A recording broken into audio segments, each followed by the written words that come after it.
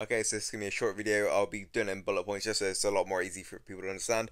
But this is just honor and progression and just general shit like that. So first of all, they acknowledged the meta was bad. They handled it very badly, and their actions did heavily negatively impact the community, the metas, and just general shit. So basically, they're saying Gen 2s, S classes that did too much, 6 stars that did too much, just ruined the meta, made it stale for people. So going forward, they'll be just heavily, well, a lot more cautious when releasing characters and how they will heavily impact the meta, which is good. They're self-aware that they know they fucked up. Um, Also, level 110 tier 2, level 110 tier 2 S classes can be traded in for mythic tokens at the launch, but it's limited to two. So two Mercers, two Pete's, whatever. Maybe you can only trade in for two. So if you got like 30 S classes, and you got two of each, you can claim 60 mythic tokens. But that being said, each character is worth a different amount of mythic tokens. So the newer the character, the more it's worth. The older it is, the less it's worth. Just on availability, I'm assuming. Um, they also want players fighting with mythic fighters faster.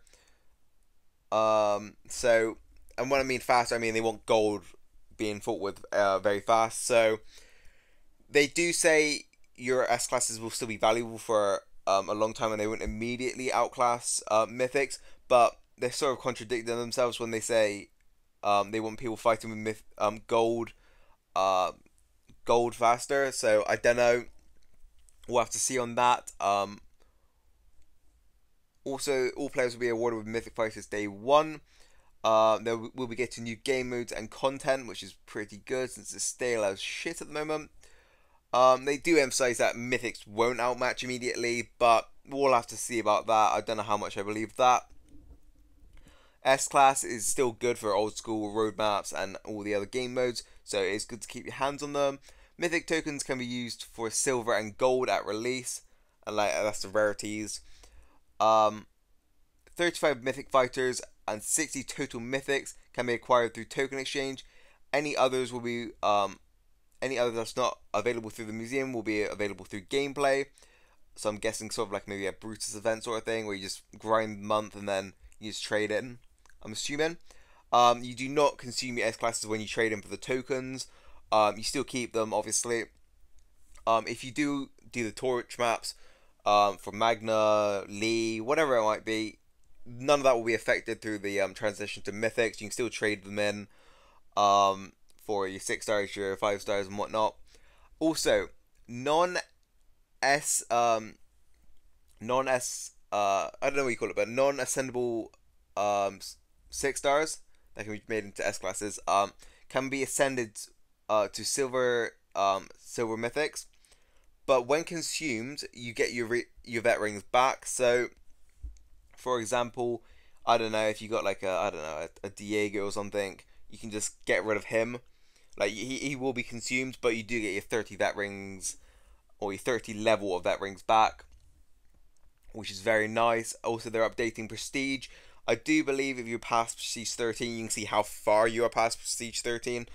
I don't think many people want to see that, but I think they updated that. Also, I think there'll be a lot more buffs when it comes to Prestige. We'll have to wait and see, though. Permanent collections to reward 6 star collections with new mythic content. That's also being added.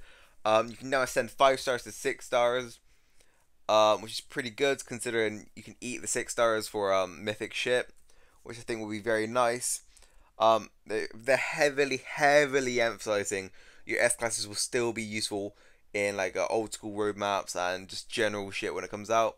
Also, they are saying your mods and weapons will still be good and will be used to maximize the mythic characters' fighting potential and stats. So, I don't think I have to say this, but don't touch the bound weapons on the S classes. Just don't do it. Work on unbound weapons, and like I said, like the mods will still be fine. They do say why this was needed. The mythic characters. They basically said some S classes just did way too much, which I do disagree with because some of them just did fuck all, and it was very straightforward. And also, they are saying the S classes were way too confusing, whereas I don't really agree with that either. But that's what they're saying the need for the reset was. They're also saying acquiring characters will be a lot more easier now. Now they say you will not need a 5-star or a 6-star, and you will not need to trade in for cards, which is good because the card system was pretty slow, and trading it in for the 5-star and 6-star was just really shit. You will now be able to get things directly through the grey market depots and fighter wheels. Our goal is for players to acquire a new variety of characters and work towards improving their favorites rather than being stuck and eventually getting the character that they've been chasing so long for and then it just being utter shit.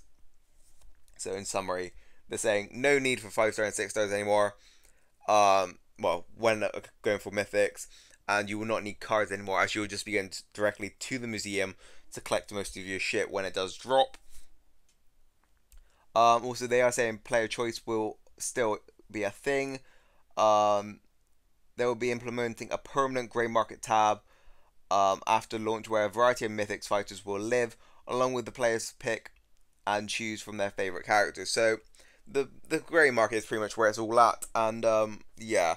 So just to sum it up, you need your characters to level 110 to trade in for mythic tokens. No, you do not lose your S-class fighters. 5-stars can be ascended into 6-stars. 6-stars can be ascended to silver mythics. But if you do ascend it to silver mythics, you do get back all your veteran rings, but you do lose the 6-star. They're also saying procedures getting an update. Your weapons are still very viable. You know, your S classes will still be viable in the future, and they will not immediately get outpowered. And I will go into this a little bit later, but the campaign will definitely need your S classes for that.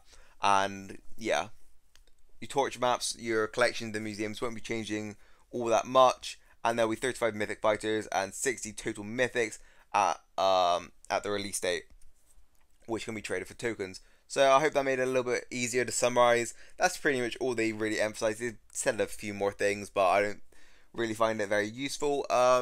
Next video should be on lieutenants and what was it? It was lieutenants and conquest. That's it. That'll be the next video. It should be out tomorrow. Hope this is useful to you boys, and yeah, peace out.